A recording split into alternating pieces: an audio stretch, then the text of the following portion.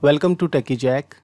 In this video, we are going to install the latest Windows Server 2025 preview build 26063, and that will be installed on Windows 11 Hyper-V, and we will also see the few new features Microsoft have applied to the new Server 2025. And mainly this video will be more focused on the installation experience of Windows Server 2025. Also, I would like to tell you that you may face issues while creating a generation 2 machine for this server, so it is better to create a generation 1 virtual machine. So let's move to the server and get started with the installation experience of Windows Server 2025. So guys, if you see the download, I have downloaded this Windows Insider Preview Server 26063 ISO inside the download folder. Let's go to the Hyper-V and let's create a new virtual machine. I will name it as Windows Server 2025. I will store it to the location test.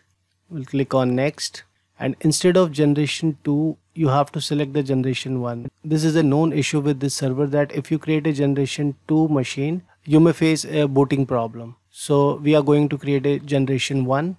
Click on next. I will set the memory as 4096, that is 4 gigs.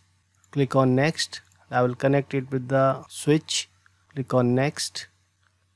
I'll provide the ISO image and we'll click on next and finish.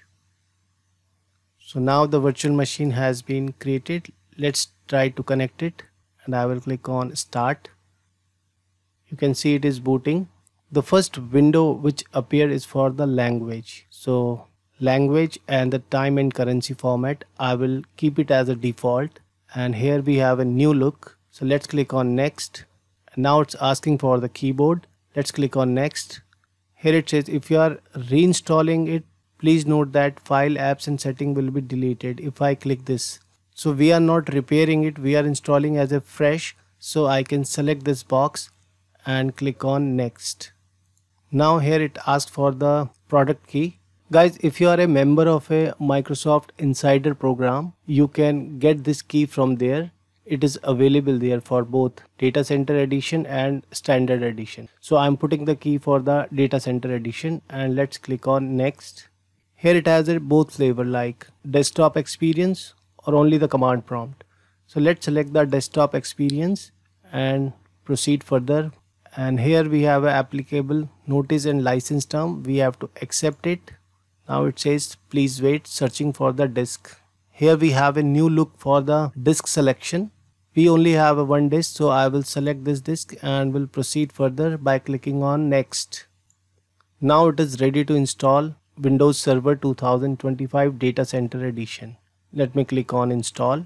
Now here it will look like this, like installing Windows Server. It's a new way.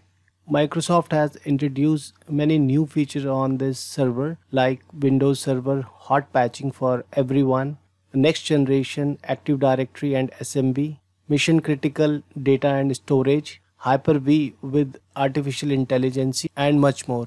We will explore the new feature in our next video, but in this video we will just see the installation experience with Windows Server 2025. It is rebooting now. Completed 42%. It's rebooting again, asking for the password. Let me put the password here. Let me click on finish. This is the first look. Let me enlarge the screen. Let's try to sign in.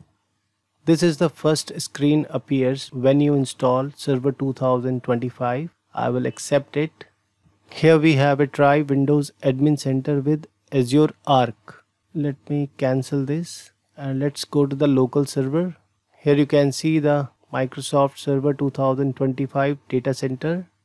If you compare it with Windows Server 2019, you can see we have a Azure Arc management and remote SSH access that is disabled right now, but we have two new features here with Windows Server 2025, that is remote SSH and Azure Arc management. So the installation of Windows Server 2025 has been done successfully.